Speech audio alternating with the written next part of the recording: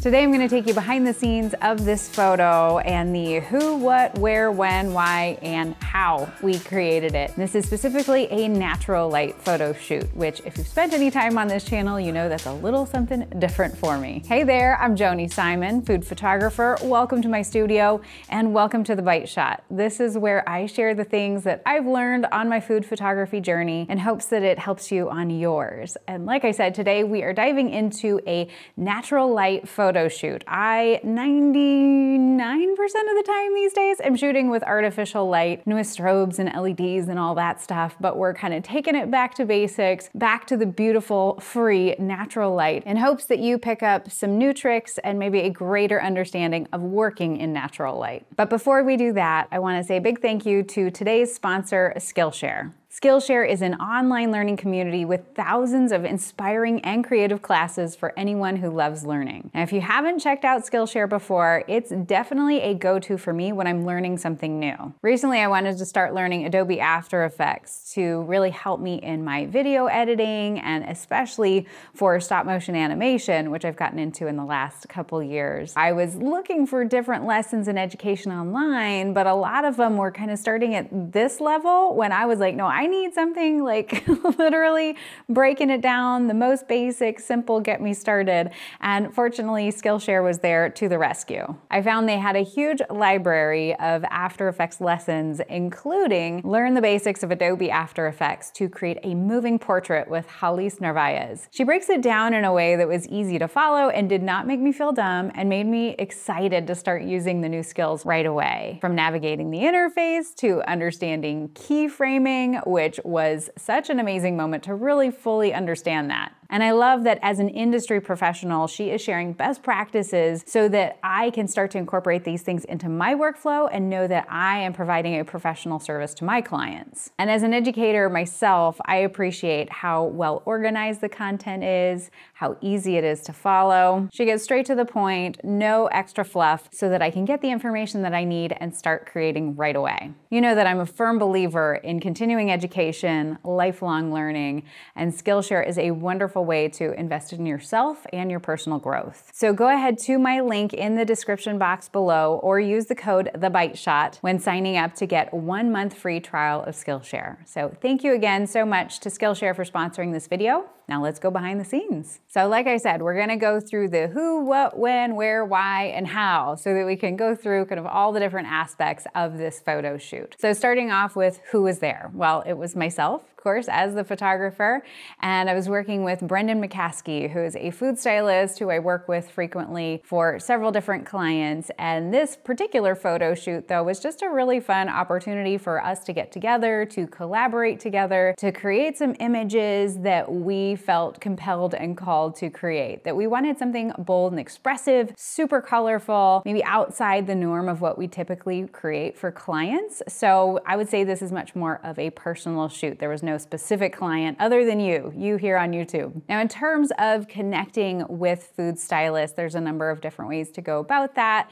There are listings online, which I'll link one of the helpful directories down below, but I actually first connected with Brendan via some mutual connections in the local Phoenix food scene over 5 years ago. And we didn't, though, start working together until about a year ago, maybe even less than a year ago, because of a client who had hired me, also hired him, brought him in to do the food styling. We connected, we hit it off. He's got a great sense of style, a wonderful background. He's actually trained as a chef, was where he got started, worked in restaurants for many years, worked at a really nice fine dining restaurant actually here in Phoenix that was all about farm to table. And so his styling is definitely like driven by use of beautiful ingredients, and he has a real attention to detail. I would say also that years of having worked in the restaurant industry means that he is quick at problem solving, quick on his feet, and not easily rattled. Not that I create some sort of really intense, hardcore working environment when we're on a shoot together for a client,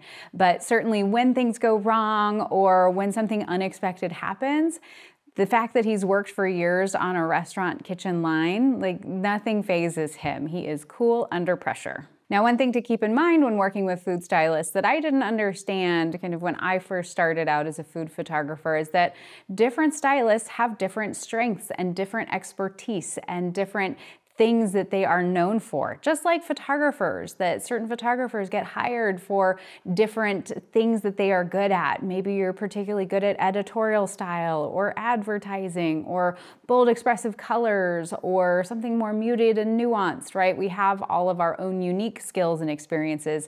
Likewise, the same for stylists. So I definitely recommend, especially if you're bringing a stylist into a particular shoot, is being familiar with their portfolio. They should have an online portfolio website just like you do as a working photographer, to be able to see what is it that they've done before, what is the style, what are their strengths, and also asking them questions about the kind of work that they enjoy doing. And so Brendan definitely has that eye for the editorial style, which really lent well toward what we were creating here today. So then moving on to what was it that we were photographing? What was the overall concept?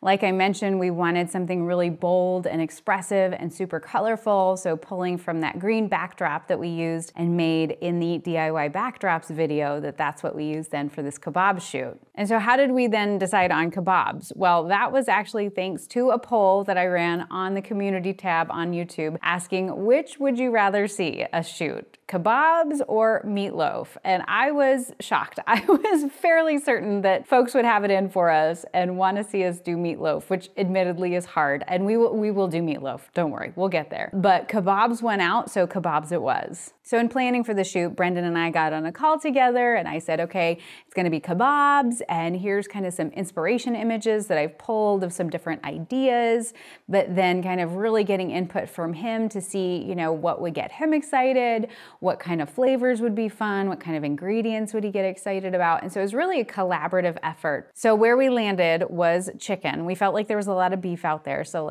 let's switch it up and do chicken, and Brendan marinated it in this beautiful cumin and chili infused marinade, and then pairing that up with a lot of really fun accoutrements and different colorful items. Kind of thinking about the kebabs themselves, they don't have a ton of color. Certainly we wanted the grill marks to be on there and to have that char be very visible, but then to add a lot of color, thinking about a red harissa sauce, which added some punch and flavor. And then one of the things that I love that Brendan does is, any sort of green sauce or salsa verde, he's very particular about ingredients and where he gets them from, so everything is super fresh. And so this super vibrant green sauce, we knew just visually was going to be very exciting to look at, but also to eat and enjoy, because we did enjoy this for lunch that same day. And then one of the inspiration images that I had pulled had some kind of flatbread in it. So Brendan, being extra as he is, decided to make his own flatbread.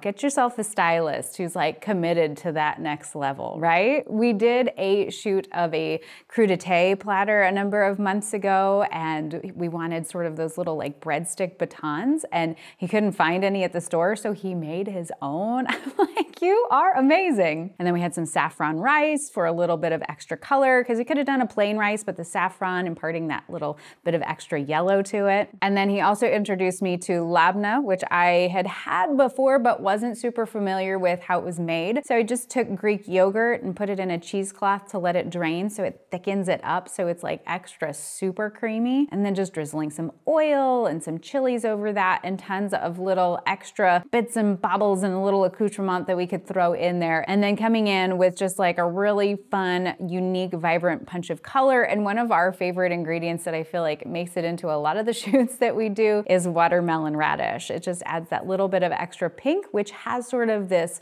floral quality to help soften what's otherwise a pretty intense and punchy kind of scene overall, but the pink just sort of subtly softens it. And then as far as props, I have a fairly large collection of props here at the studio, but Brendan likewise is also a props fanatic. He is a fellow friend in props addiction, and we enable each other way too much. But he brought some different props that we've been wanting to use that we haven't had a chance to. And so especially too in thinking about our hero, the kebabs themselves, what to serve those on, he brought these two different platters, and ultimately we went with this kind of more organic feeling one. It had a really interesting textures from Pottery Barn. But anytime Brendan and I work together, and I think pretty much the case with all the local food stylists who I work with here in Phoenix, that when it comes to props, it's usually a very collaborative effort that we're sort of both interjecting ideas and thoughts and kind of bouncing back and forth between the two of us as to what's going to be the right prop for the scene, the overall mood, and really create a great image in the end. So that's the who, the what, so then the when. Well, because we're shooting in natural light, obviously this is taking place during the day, but I count both Brendan and I very fortunate that we get to call this work our day job, so that wasn't too much of a stretch for us. We typically work together during the day, regardless of if it's natural or artificial light. So then where we shot was here in my studio, which, for a little backstory on this studio, if you spent time on this channel or you've seen some of the older videos, you know that we were not always in this space. This is attached to my house. It's connected by a little bit of a breezeway, but it is sort of freestanding from the rest of the house. But we broke ground on this in June of 2020. It took about a year to build, and now we've been using it and working in it and kind of refining the workflow in this space for the better part of a year. Continues to be just a dream come true to have this space and to get to have plenty of elbow room and a great space for Brendan to be able to cook his amazing food in. But now, admittedly, I am always hesitant to talk about this space because I don't want you to think that you have to have a space like this in order to do food photography or have a successful business. That I started out just like most folks in the food photography space, or a lot of folks, not most, but a lot, started out at my kitchen table with my family. Yes, I was the goofball with the C-stand in my kitchen. People would come over for dinner and they're like, what's all this equipment? Like, this just becomes a part of life, right? But then I moved into the spare bedroom in the house, and then we took over and built in our back patio, which was where I was for the better part of like the first 3 years of this channel. And so this has definitely been an evolution, a process of building. This did not happen overnight, but I would say I've shot plenty of cookbooks and lots of campaigns and lots of other amazing projects and worked for amazing clients in not a space like this. Like this is not required by any stretch of the imagination. So I just want to make sure that that's perfectly clear. I mean, the stories I could tell, I'm sure you've got stories as well about working in teeny tiny spaces and in all sorts of challenging environments and situations. But ultimately, those kinds of situations make you a stronger and better photographer. But anyway, hopping off my soapbox, we ended up shooting in front of a north-facing sliding glass door that I have here in the studio. Now, if you know things about lighting and you watched last week's video about the DIY backdrops, you're like, wait a minute, Joni, hold up. Wasn't that shot in hard light? And what you're gonna get out of this north-facing window is definitely soft light, or at least we think is gonna be soft light, right? What happened? What's going on? Well, we actually shot this scene twice. We shot it once in the hard light with artificial lighting, and then we shot it in the soft light that's being produced by this north-facing window. And so then you're like, well, why didn't you just shoot the natural light shot in hard light? Why didn't you pick a window that produces hard light? Well, when we built this studio, again, I rely so heavily on artificial lighting, I wasn't really super concerned in terms of the windows themselves. And so we actually only have north and south facing windows here in the studio. Now, if you're not familiar with the way that windows work and the way that lighting works relative to the cardinal directions that our windows face, is that when we want to create a hard light look, it's all about having a direct line of sight of the sun. That if you have your subject placed on the table in the window, if the sun kind of directly lines up and like you could look out, draw a line straight from your subject to the sun, there's a direct line, that's direct light, that's going to create hard light, which creates this really kind of fun, sort of summery, vibey look, right? But that situation's only going to happen in an east-facing window in the morning or in a west-facing window in the afternoon. And so being that I don't have any east or west-facing windows, I don't have the opportunity for direct sunlight coming in through my windows. I only have north and south. And if you think about just the orientation of north and south-facing windows, is that the sun is always going to be overhead of the building. Now, it may be kind of coming in more from an angle or other sides, but ultimately you're not ending up with that direct line of sight to the sun. You're getting indirect lighting. And when we're dealing with indirect lighting, we're gonna get softer light in comparison to direct light. Additionally, this is also a really large window. And when we talk about the physics of light and how light behaves, is that the larger the light source, the larger the window, the softer the lighting is gonna be. So if this was a smaller window, or I could even make it smaller by maybe closing the curtains a bit or using black cards or boxing it in, that the size of that window, again, relative to our subject though, is gonna also contribute to the hardness or softness of the lighting on the scene. And so if you absolutely adore soft lighting and that's what you're going for, what you're gonna wanna look for is a north or south facing window with indirect light and a really large window. That's gonna give you that super soft look, which we are actually getting here in this scene today. Now, as an additional little hot tip about shooting with windows and in natural light is also being mindful of what's right outside the window, that if there is some sort of awning that has a color to it, or if there is a ton of greenery, or there is something else that is a vibrant color that is outside and that light is reflecting up off of into your window, that may cause some color cast issues in your scene. Now, for me, we have yet to landscape the backyard, so it's all just still barren earth and dirt, and it's Arizona and it's dry and nothing naturally lives out there until you plant it and water it. So we don't really have a ton of issues with additional color cast popping up off there. Maybe like a little hint of brown, but you know, that's my ode to Arizona. Whenever people visit from the Pacific Northwest and they come to Phoenix for the first time, they're like, it's just so brown. And then I go to Portland and I'm like, it's so green. But so we decided on this window. I set up my 2 sawhorses. If you want to learn more about my recommendations for tables shooting on, I've got a past video about that I'll link down below, but popped in the 2 sawhorses, popped in that DIY backdrop that I made in the previous video, and then we started cooking and started styling. And when I say we, I mean Brendan. So then moving on to the why, and I'm sitting here trying to anticipate questions that may come up in your mind as to why did she do that? So first thing that there's always a lot of questions about is the C-stand that I'm using to mount the camera overhead. And I have a whole video about that if you want to check that one out. But I love to mount my cameras overhead for these top-down shots, primarily because I'm lazy and old and I don't want to keep jumping up over the scene. I just want to put it up there and it's solid, and then it allows me the freedom then to be behind the workstation. I do prefer to shoot tethered. I've got an updated video all about tethering coming up soon, so stay tuned for that. But I like to be then behind the workstation, really being able to see in real time what's happening in this scene, that I don't have to continue to keep jumping up and down and jumping up and down until I get what it is that I'm looking for. This also really makes it so much easier in collaborating with somebody else, working with a stylist, that not only am I seeing the scene in real time, but also Brendan seeing the scene in real time, that he can make tweaks and changes because he can see exactly what I can see, that we can work together on that. And so then maybe another question that you might have is why I decided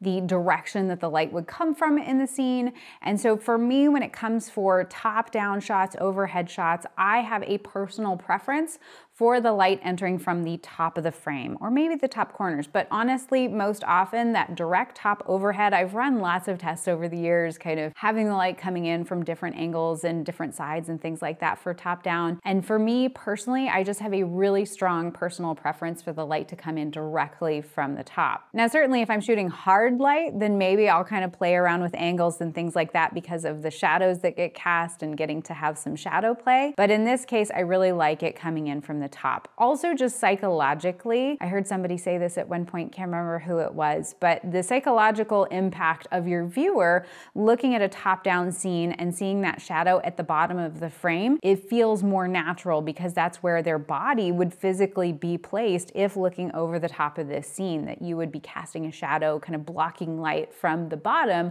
of the frame. So making, again, sense why the light is coming in from the top or the sides. If you've never tested out this theory before, or don't think you necessarily have a personal preference towards the way the light enters from a top-down scene, I'd highly suggest you experiment with it. Try it, like set up a scene and then kind of move it around, move around the perspective, or if you're shooting with artificial, move the light around from different sides and see if you have a strong preference for where you like the light to enter into the scene. And so then maybe another why that you're asking is, what's up with the black card, that black piece of foam core that I added at the top of the frame, kind of closest to the window? So as we were setting setting up the scene and I was looking at the lighting, I noticed that certainly it was brightest at the top of the frame and that the light sort of falls off down towards the bottom of the scene, which is absolutely predictable, makes sense, there's no surprises there. But in thinking about the composition, and lighting is certainly an important component of composition. I have a whole series about composition, I'll link that as well down below. But in thinking about composition, our eye is most naturally drawn immediately to the brightest area in the scene. And so typically we want our eyes, our viewer's eyes, to go to the subject first, so making our subject the brightest thing inside the scene. And so right now, kind of the top of the frame, that barren space where, you know, there's a little couple props and other things going on up there, but that is kind of pulling focus to a degree because of the brightness away from our subject. So by placing that black card, it is blocking off the light hitting kind of the top of the frame on the surface, but it's not blocking the light. It's not so tall that the light is not reaching then our subject. It creates just this sort of nice little vignette across the top of the frame. Now you could certainly achieve this in post by adding maybe graduated filters or some other edits to your image, but I really like to get things close in camera because of just the way that light naturally behaves, allow it to behave the way that it behaves so that this looks natural,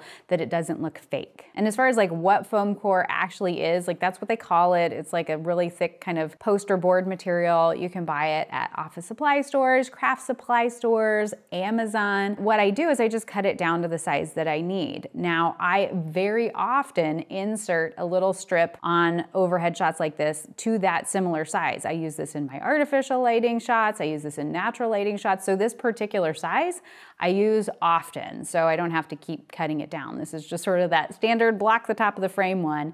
And I help hold it up by just using an A-clamp, which again, Amazon, or you can get these at the hardware store. Just a nice little A-clamp, which just helps hold it into place and keep it steady at the top of the frame. So then finally moving on to the how. How did we capture this? What camera, what lens, what camera settings? So I am using my go-to standard stills camera is the Nikon Z7. When I talk about cameras and why to go with one camera or another, there's nothing explicitly unique or special about the Z7 that makes it better for food photography. I have a whole video about which cameras and what to know about the different brands and why to pick one camera over another. I would say if you are looking for your first camera, I would not recommend the Z7, not because it's not an amazing camera. Unless you have an unlimited budget, then absolutely go for it. But otherwise, go for something that is inside of your budget because you don't necessarily know at the beginning and the outset of your journey what camera is going to best fit the needs that you have. You don't know what needs you have yet. You haven't gone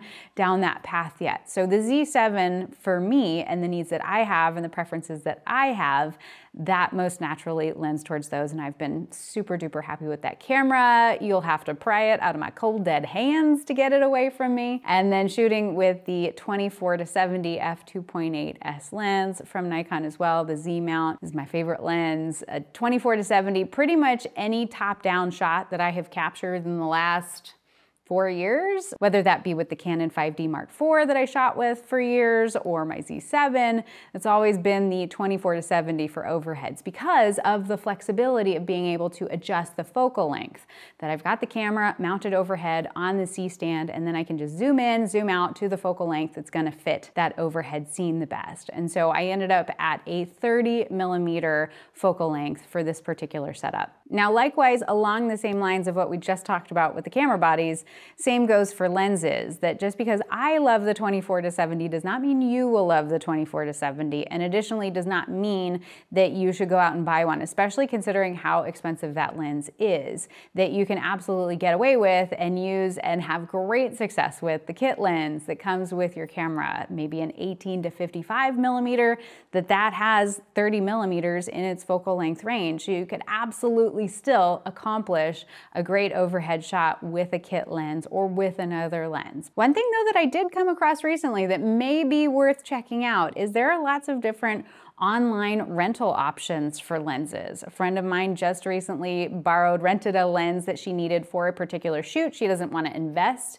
in the lens like it's a $2,000 lens. She's like, I don't have that right now, but for $100, she was able to rent a lens, get that cost covered as part of the shoot that she was doing, and had a lot of fun. A great opportunity to try out gear that you don't know if you necessarily want to go spend that kind of money on. I'll link the resource that she used down below in case you're curious. So then as far as camera settings, if you are familiar with operating your camera in manual mode, if you're not, I have a whole series that'll walk you through learning manual mode, but I always start with aperture is what I'm setting first, because in this particular situation, we're shooting top down, and for this shot, I wanted focus to be from all the way from the bottom, from that surface, all the way up to the highest item in the scene, which in this case was kind of roughly around kind of the top of the chicken skewers or the top of that sauce, kind of basing the focus there, and knowing that I had enough depth of field in order to have all of that be in focus based on my aperture. So I selected f9, which gave me enough depth of field, enough wideness there in order to capture everything in focus. But shooting at f9 in natural light means that then I am going to need to compensate for the lack of brightness, because the opening at f9, not super wide, right? Limiting the amount of light coming into the scene. And so I need either a slower shutter speed or a higher ISO, which I actually did a combination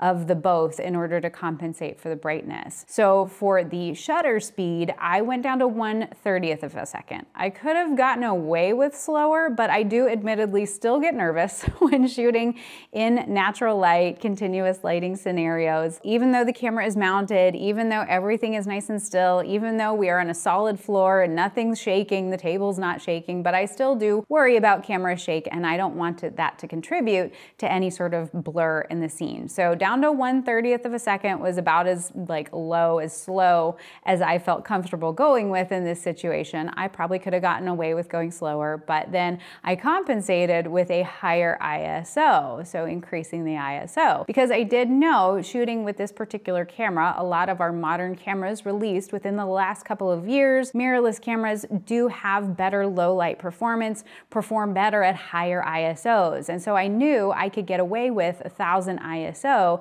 and not have an issue with grain or additional noise that I didn't want. So that's where I ultimately landed. f9, 1/30th of a second, ISO 1000 for a properly exposed image, or at least the exposure that I was going for. I'd say the right way is the way that you want to do it. And then Brendan and I working together collaboratively, just making little touch-ups on the scene, adding a little extra shimmer by brushing that on the chicken, just kind of checking things out, adjusting composition, getting everything perfectly dialed in, getting that final shot, and giving ourselves a nice old pat on the back and a super high five. And so I'd love to know at this point what questions you have, what things maybe didn't make sense in what I just walked through, or things that you saw that maybe you would have done differently, because that's the beauty of food photography, right? Is that we all have our own unique perspectives and ways of doing things, but we can absolutely learn from each other in ways that we can maybe adapt our process or look at things from a different perspective. So certainly feel free to share down in the comment section below. But as always, thank you so much for stopping by the studio to hang out with me today, and Brendan, and thank you to Brendan for hanging out with me too. And thanks again to Skillshare for sponsoring this video. Use that promo code TheBiteShot for your free trial. But thanks again, as always, you have a fantastic day. You stay out of trouble, and I'll see you soon, all right? Bye.